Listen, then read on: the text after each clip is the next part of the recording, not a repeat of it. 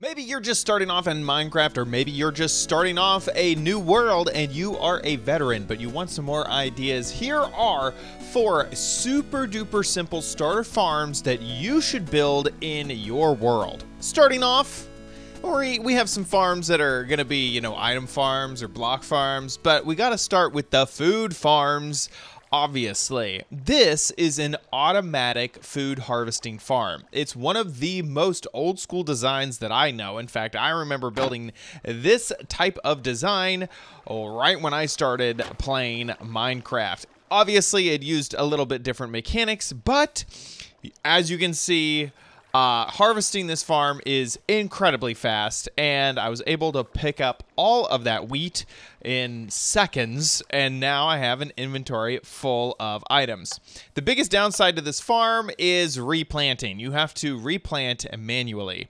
The way it works is it uses trapdoors at the back of the farm, and whenever you open up a trapdoor, the water that, if it's, a waterlogged trapdoor, will escape out of the side that is open, causing the water to flow. And so here we are using perfectly spaced water to make sure that it pushes all of the items over here. We're using another water pusher basically to push it down to an easy to collect spot, and all is good. As you can see, these materials are super duper simple.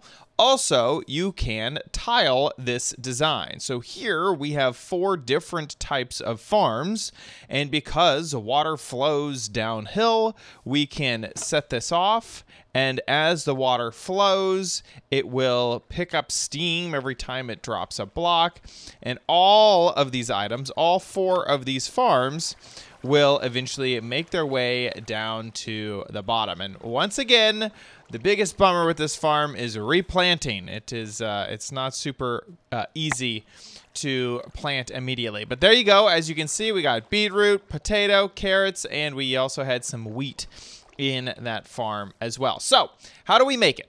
Here are the required materials, not in exact amounts. You'll need some building blocks, can really be anything, some redstone dust, depending on how large you make the farm. You may or may not need a redstone repeater, at least 1 lever, 8 trapdoors, a hoe, however many seeds you want to plant, and at least 2 buckets of water. So start off by finding an open space or going ahead and building one. Next, you need to decide if you want this to be a single layer farm or a multi-tier farm. I'm going to go ahead and make a multi-tier farm and then kind of point out where the differences are if you just want to make this single layer farm. The first step is to build a trough, and we're going to build it 8 across. So I've just destroyed 4 and 4 more, so that is 8 across. This area is going to be where the farmland actually is. And if you're building a single layer farm, go ahead and count out 8. My random tick speed is super high. 1, 2, 3, 4, 5, 6, 7, 8. That this is for a single layer farm. If you count out 8, this 8th block is going to be where you put down your planks. If you're building a multi-layer farm, that 8th block is going to be farmland, and you're going to start your next layer of farmland on the 9th block. So keep that in mind. So this is going to all be farmland. In order to keep it farmland and not keep disappearing into dirt like this, we need to water it. So break one of the blocks in the middle. It needs to be one of the ones in the middle.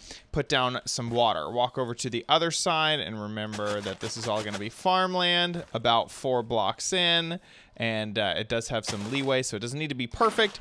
You put down your water, and then if you want to, you can make this into farmland right now, or you can wait, because we may accidentally, step on this and whatnot and cause it back to dirt. So now it is time to make our next layer. And this layer is going to only be 6 deep. So 1, 2, 3, 4, 5, 6. There we go. So that is how deep that layer is going to be. And then we'd fill this in.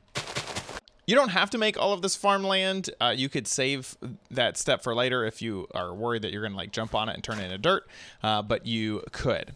Next, we're going to start on the next layer. That's going to go right after the farmland. And this can be 7 blocks deep. 7 blocks is the maximum. You can do less if you're building in a like a smaller area, but 7 blocks is the minimum, or is the maximum, I should say.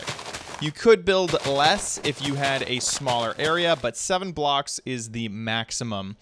And then you can build it up again if you would like. So we could make another layer, or we could go ahead and stop there. And we're going to go ahead and stop there. And if the next layer, it should be 7, and then whatever your last layer also needs to be 7. Once we're finished, we're going to have an area for the water, and the water would be in the 8th block area. So we're going to put down this wood. It doesn't have to be wood, but we're going to throw down some wood. We're also going to give a trough to all of this, because as the water flows, we don't want it to flow off the side of our farm. So I'm going to put down a temporary block, and we are going to build a basically a rail system here, and we haven't put down the water for this other farm yet, so don't forget that. Somewhere near the middle, go ahead and put down, you can either put down some blocks and then throw, you know, some water in there, and then throw a block down there, and then on the other side here you can see there's water right there. I decided to use trapdoors on this one just because it looked fancy, but that's it. So continue with your railing, including the space behind where the water will go. One tip is I noticed that on this build, I didn't do it, but sometimes the water flows and items will get caught right there. So I'm going to extend that railing by 2 blocks just to make sure that doesn't happen. Now it is time to grab our trapdoors. And these can be any type of trapdoor. And all you have to do is make sure you're facing towards where the water will eventually flow, and then put down the trapdoor. The reason we're facing this way is because that will ensure that when you open the trapdoor, it'll open away from you. It'll always open in the way away that you're facing if you're clicking on the ground like this. So we're going to want to make sure that all of these are open.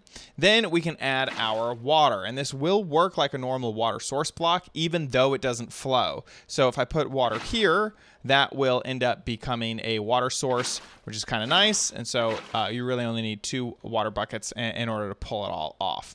Now that we have water, do we have water on this side? No, we're going to add some water on this side. Now that we have water on this side, we're going to make all of this farmland, and we are going to hook up our redstone. The way I'm going to do that is throw down a lever over here and turn it on. Then put down your redstone dust, and this distance is so long that we are going to need to repeat it. So right here, you can see there's no particles coming off of this redstone. There are particles coming off of this one, so this is where we need to add a repeater. So pick up the one that isn't lit, put down a repeater, and then continue on. And this is going to go all the way across our, just behind the blocks that have the trapdoors on them. And now when we turn this off, the trapdoors will open, and when we have it on, the trapdoors will be up. So when it's off, all the water flows. The final step is to add water over on this side, and it'll flow over there, and that'll just be chilling there for forever. And then we're also just going to, oh, I just got that advancement. We are going to actually put down the crops in our farm that we want to grow. This is very therapeutic. Just putting down crops. What am I, a farmer? What is this, so farmland? Perfect, done. Now you're gonna wait for this to grow. And then once it's all grown, you just flip this switch. The water will flow down. Oh, uh-oh. Oops, a doodle-doo. And I didn't do my math correctly. That is because water flows a total of 8 blocks. So including the source, and then an extra 7. So that is a total of 8. And I built this 7 blocks and then had the 8th block as the place for the water. But we needed to go over the edge, so I needed to remove 1 block. Luckily, this farm is pretty forgiving. All I'll have to do is shift this over 1. So I'm gonna go ahead and turn this back on so we get rid of the water. We can pull all of this up, and now it'll fall, so I'll just need to fit that in there. I'll also need to make this farmland.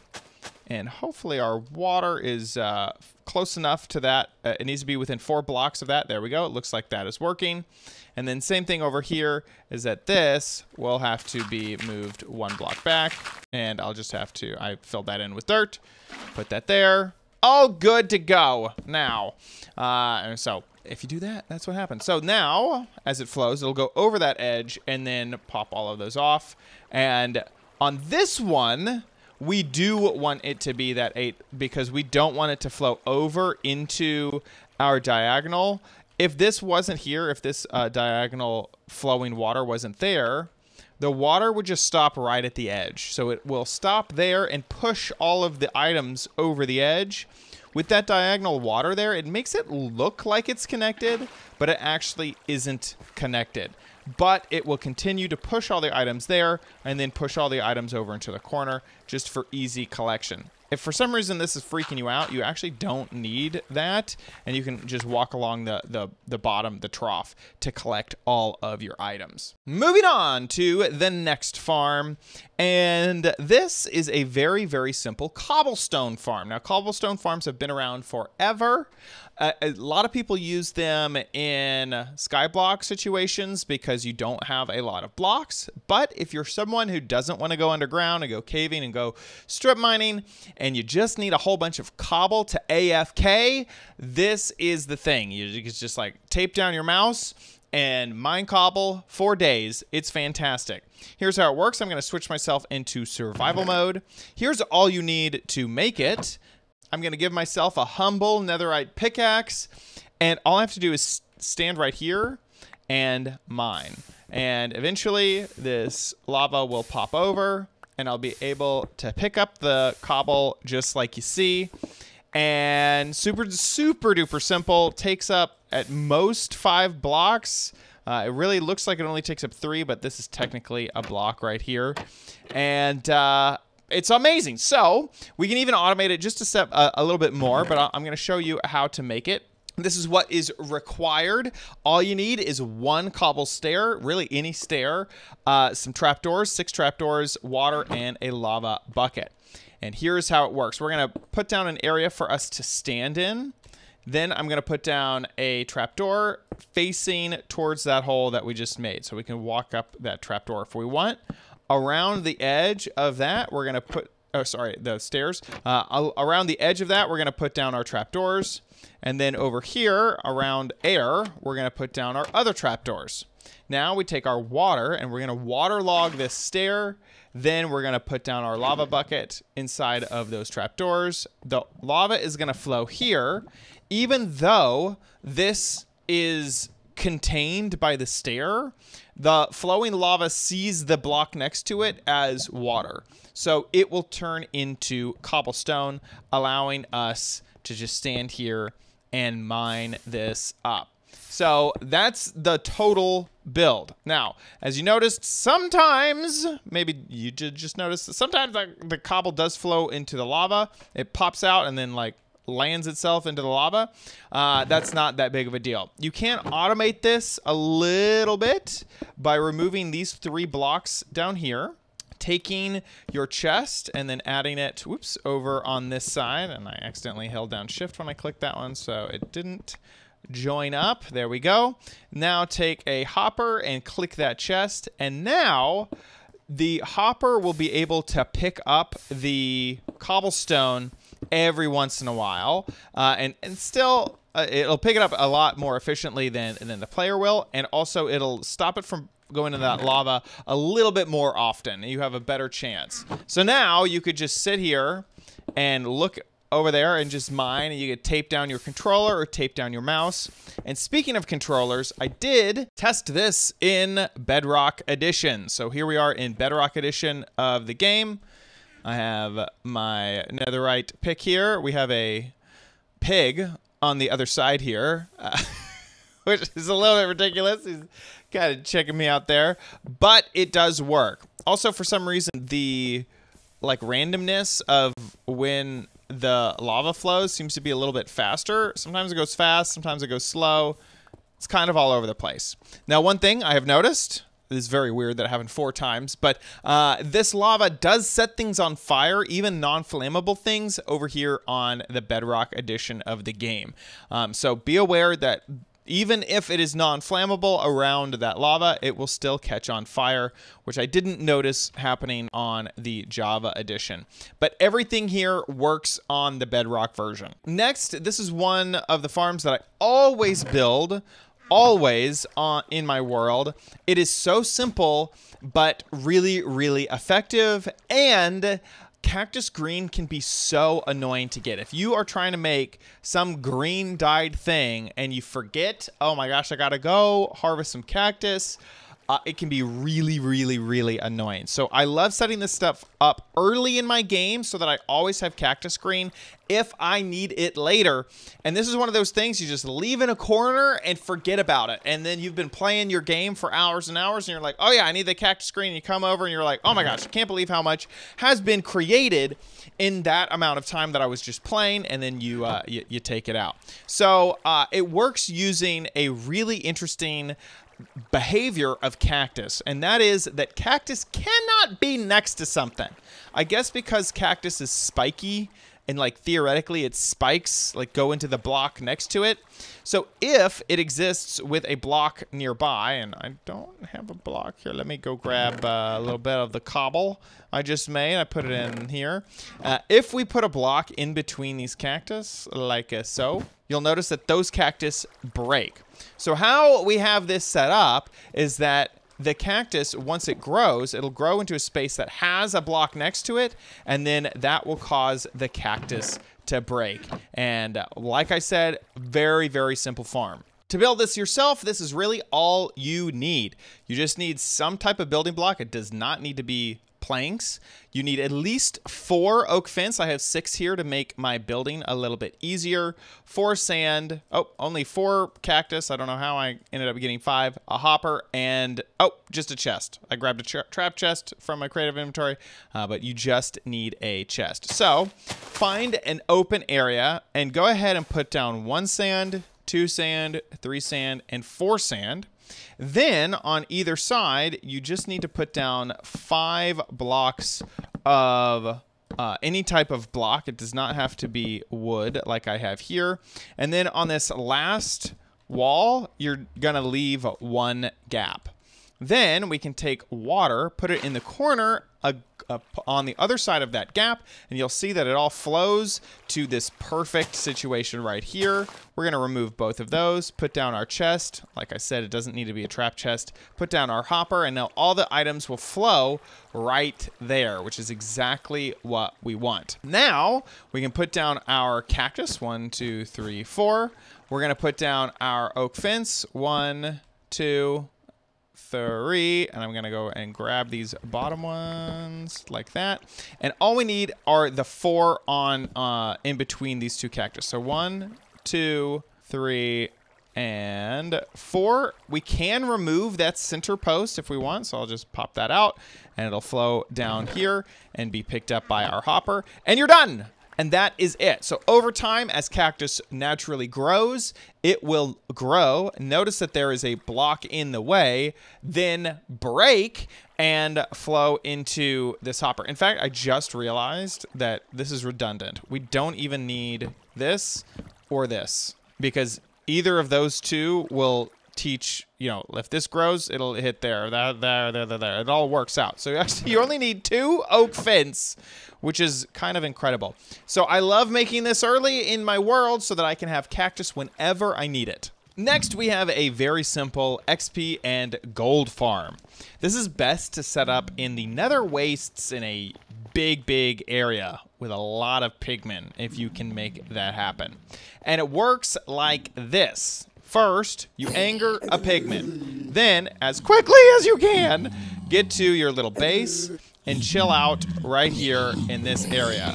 The pigmen will come from all over and try to get to you, but they will fall into this trough right here.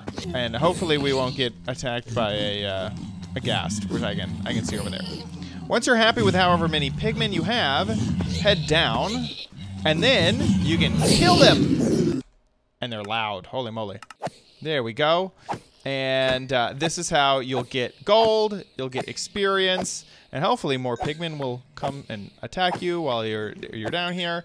And as you can see, they can't hit you, but you can use this as a very easy starter experience farm, which is fantastic.